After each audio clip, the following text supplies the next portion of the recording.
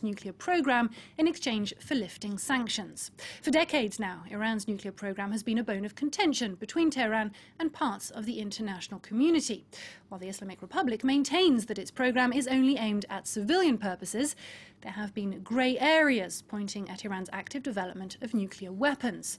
Well, our special correspondents Alexander Turnbull and Antoine Mariotti have been given access to Tehran's nuclear research reactor and have asked a French nuclear advisor to comment on the footage they've brought back.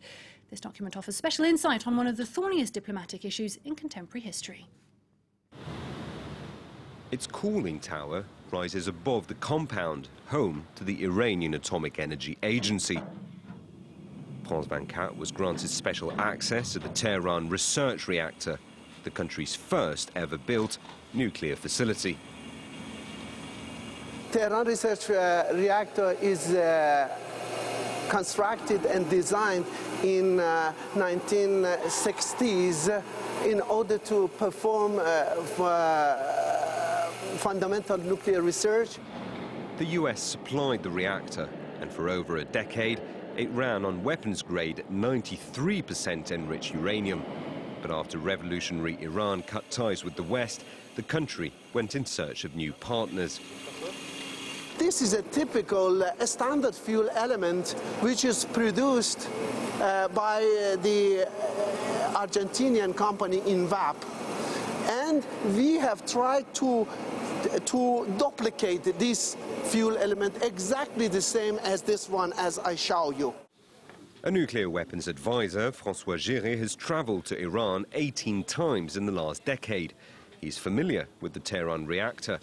The disclosure of such technical details comes to him as a surprise. It is quite remarkable that an Iranian official should mention the name of an exporting country, an exporting company. It shows they want to be precise. They're saying, we're telling the truth and you can check. They've decided to be more open and say they have nothing to hide. In the late 80s, the reactor was converted to operate with low-enriched uranium, and Argentina provided the fuel, but just enough for 10 to 20 years. The operation time and the samples to be irradiated was increased and increased, and that is why at the moment we exhausted from the abroad fuel elements, and we have tried, of course the government has tried to produce the domestic fuel element in the country. According to our guide, a third of the fuel burnt here is made domestically, and authorities have plans to produce more to meet growing needs of the Russian-built Bushehr power plant and expand the country's nuclear capacities. We are formulating, we have agreed to have 2 more new this type of power plants. And there is going to be more again after these 3. 2 stories below, scientists are working on the medical applications developed here to help treat cancer patients. We produce some radiopharmaceutical. Here you see we have a special radiopharmaceutical as the technetium 99M for diagnostic imaging agent. It means when we inject to the patient, you have a picture, for example, for diagnostic, not therapy. Iran admitted to isolating polonium-210 in the early 90s in a lab just like this one. The polonium can be used to trigger a chain reaction in a nuclear weapon, but the government says it shut down military experiments years ago. They're truly transparent about the installations kept under supervision. However, Iranians believe the inspectors shouldn't have access to facilities which aren't directly linked to their nuclear program. On the other hand, the International Atomic Energy Agency says it would be more comfortable if it could inspect facilities where Iran's nuclear capabilities might help develop other technologies. All the doors are open, but there are also some regulation, there are some standards. Let's say, for instance, in France, in your own country, in European country, the doors are not open for everybody to enter. Iran has gone under inspection more than any other country in the history of the agency. The PR department conducted the visit under tight supervision. A security official insisted on going through our camera's memory card and deleted the clips he deemed sensitive. For François Géré, the Iranians have good reasons to be suspicious. Well, this is specific to Iran. This is because several of their scientists were assassinated or have been targeted by assassination attempts. So they've really tightened such precautionary and security measures these last 5 to 7 years. 10 years ago, they didn't have to worry so much, and there were no security measures of this kind. Apart from the former chief supervisor who retired in recent years and was brought in for the organised tour, none of the employees at the site agreed to give their name or appear on camera without a mask.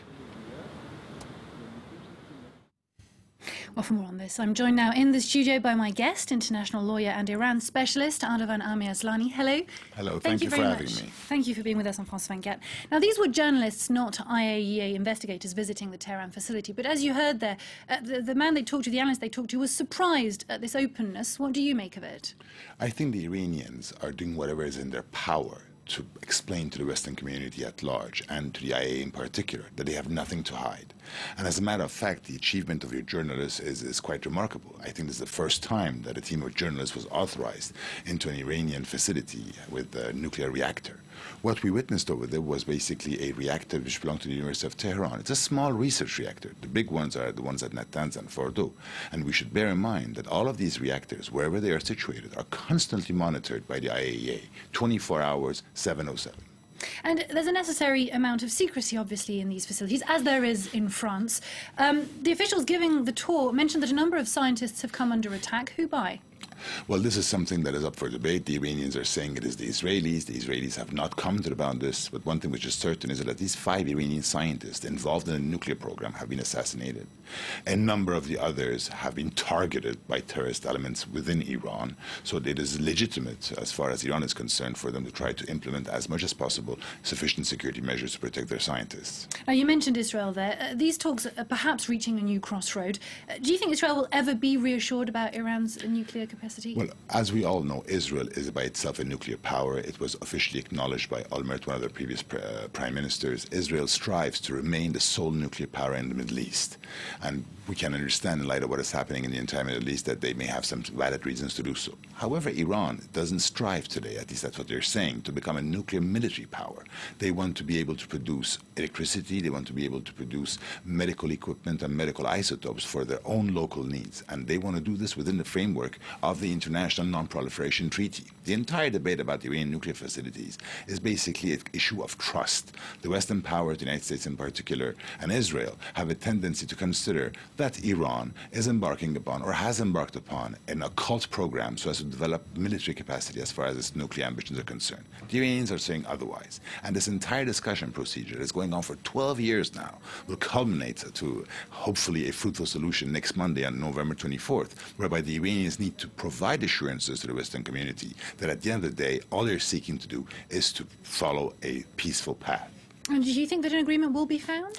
I think today nothing is certain. There's a 50-50% chance that an agreement will be found on Monday. However, if it is not, we won't end up in a deadlock situation whereby no other alternative date will be determined. I think that if there won't be an agreement, there will be an understanding between the parties, Iran and Group of 5+1, the permanent members of the Security Council plus Germany, to postpone by another additional 2 months. We should remember that the initial joint plan of action provided for a 6-month period that could be renewed for another 6 months. So we're talking about 12 months. And basically speaking, by the November 4th deadline, we're only 10 months into the initial 12-month period envisaged. So it is possible that there will be another postponement.